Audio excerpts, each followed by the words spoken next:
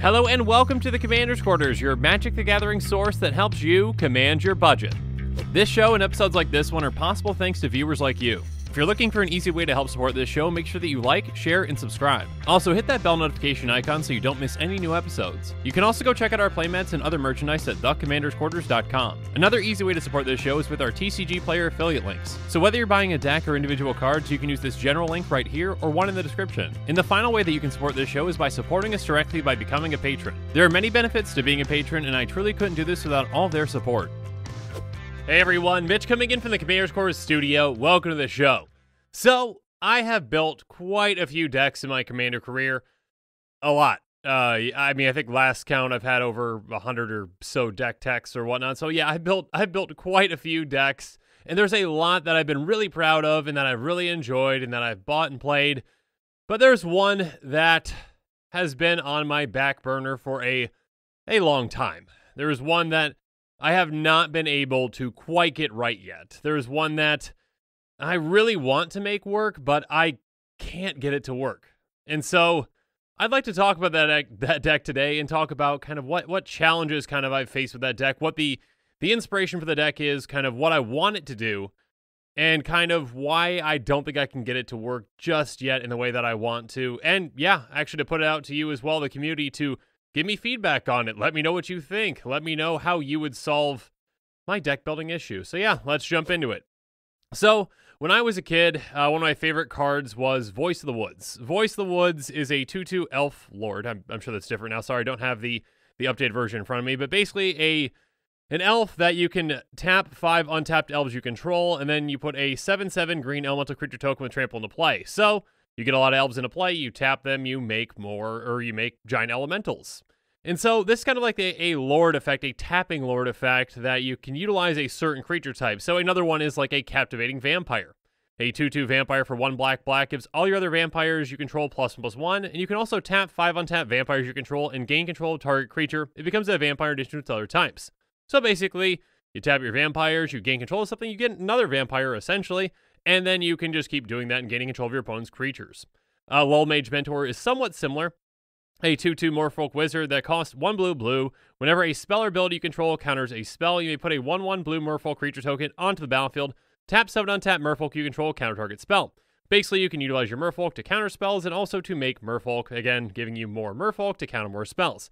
Now, you might think, okay, these are all 3 very different cards that fit in different decks because, they each deal with different creature types. Well, that's kind of where I want to include all of them. I kind of want to do a Lord tribal type of deck with a lot of tapping synergies. So essentially being able to tap creatures for multiple lords and be able to do this.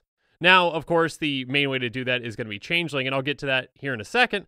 But let's talk about some other Lord type effects that could really go into a deck like this, that could really make it a very powerful deck if you can get kind of all your creatures on the same page. Galecaster Colossus. Galecaster Colossus is a 5/6 giant wizard. It has tap and untap wizard you control, return target non-land permanent you don't control to its owner's hand. So this basically turns all your wizards into, hey, tap, bounce, tap, bounce, tap, bounce, tap, bounce, which can be, again, very powerful. Battletide Alchemist is a 3/4 Kithkin Cleric that says, if a source would deal damage to a player, you may prevent X of that damage, where X is the number of clerics you control. So this one actually works for all players. So, of course, this can protect you if you've got an army full of clerics. You can protect yourself pretty easily. Someone's got to hit you with something really big in order to get through. If you've got 6 clerics on the board, and someone hits you with a 6/6, it's not going to do any damage to you. And again, you can actually use this as a political tool as well, because this is for any player. So if someone else is about to get hit, you can save them as well, again, for a political favor. Lord of the Unreal is another different kind of lord. It gives your illusion creatures you control +1/+1 and hexproof. So it pumps your illusions and also makes them harder to deal with. Now, all these lords, again, are dealing with different creature types, but if you have, changelings in play like a universal automaton, those changelings count as every single creature type, so they get all the benefits. So you're benefiting from all those. You can tap them for whichever thing that you need, again, with those tap lords. And again, they get the, the +1/+1 and hexproof. They get the, additional damage prevented for that cleric. There's a lot of different lords out there that can do some really cool things. I think including them all in the same deck would be really cool. The problem is, again, that you need kind of the right combination of things. You need a good amount of changelings on the board. You also need them. And again, they can't help tap for each other's things. unless you've got something like an Arcane Adaptation in play. Arcane Adaptation, when it comes into play, you choose a creature type, and then creatures you control are the chosen type in addition to other types. The same is true for creatures, spells you control, and creature cards you own that aren't on the battlefield. So basically, this makes all your creatures the same type throughout your entire deck. This can help, obviously. It doesn't make all of your creatures into changelings, which would be better, but it does allow you to, if you've got a bunch of wizards and, elves on the board, you can just choose to make them all wizards as well, so they can all tap for whatever wizard thing, like a Galeclast or Colossus. Now, Mirror Turbine is an example of a card that can also help you kind of get more Mirror into play. And then also, again, you can tap 5 untap Mirror you control, and you can search your library for a Mirror creature card and put it onto the battlefield and shuffle your library. So if you kind of combine this with like an Arcane Adaptation and said, Arcane Adaptation comes into play, you choose Mirror. Now you can tap your, any of your creatures, essentially, any 5 of your creatures, and then search your library for any other creature and then get that directly into play. So again, you can get more Lord effects to kind of help you out.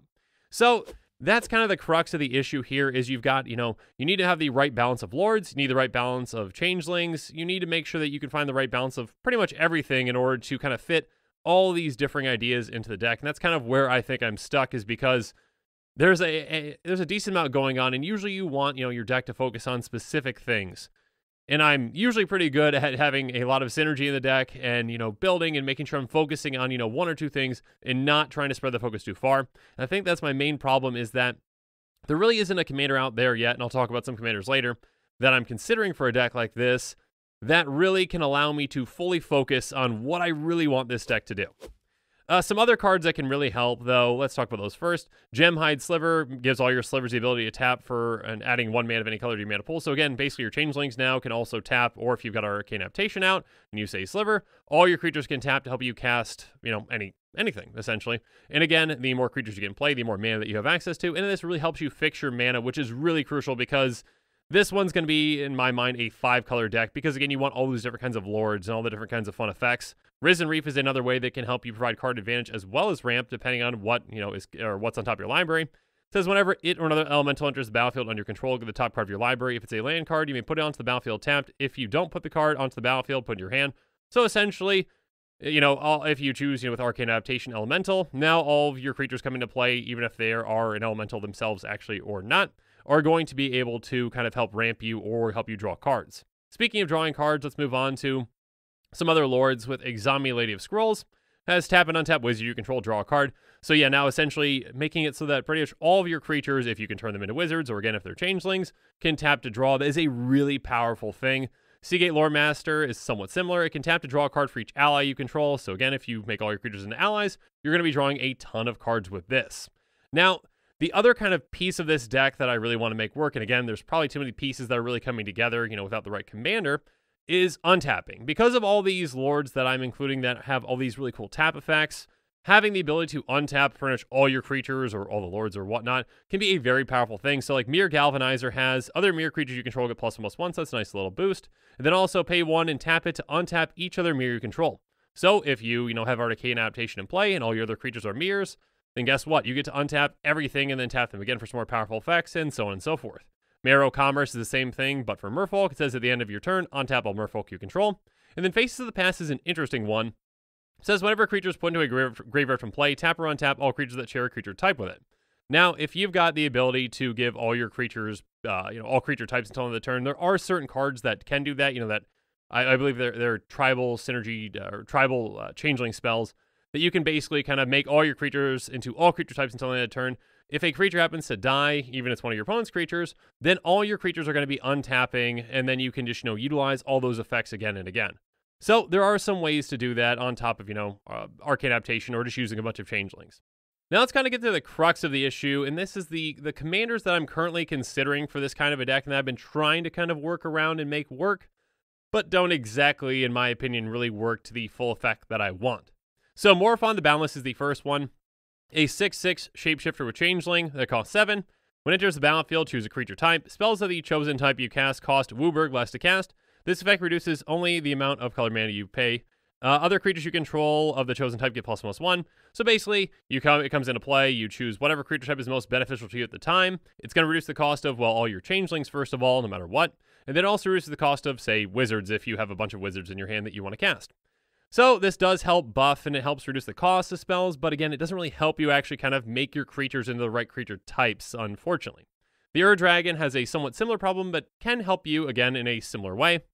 It's a 10/10 dragon avatar that costs 4 in Wooburg. It has Eminence as long as the Ur-Dragon is in your command zone or on the battlefield. Other dragon spells you cast cost 1 to cast, and it's got flying. Whenever one or more dragons you control attack, draw that many cards, then you may put a permanent card from your hand onto the battlefield. So this does kind of have that benefit that, if you've got a bunch of changelings on the board, then you know what, whenever you swing with those changelings, they count as dragons, and then you get to draw more cards, and so on and so forth. On top of that, one thing that you might not realize is that if this is in your command zone, you've got a bunch of changelings in your deck, all those are going to have a reduced mana cost, as long as they have a colorless mana in their mana, not colorless mana, but a generic mana in their mana cost. So this does help with dragons, yes, but also helps with changelings, which can be great. So again, this one you don't even have to actually play for it to actually benefit you if you've got enough changelings in your deck. The final one that I kind of thought about considering is a Zur the Enchanter. Whenever it attacks, you may search your library for an enchantment card with converted mana cost 3 or less to put onto the battlefield if you do show off your library. So this can help kind of get you that arcane adaptation. Can help you kind of be a toolbox commander to get other things as well. This one does limit you into just 3 colors. And again, arcane adaptation is only going to be able to give all your creatures one creature type. Unfortunately, not all creature types. So there are some considerations when it comes to actually picking the right commander. And unfortunately for me, I don't think that there really is a right commander for this kind of type of deck that I really want to make yet. And so yeah, I really hope that someday the perfect commander for a deck like this can come out.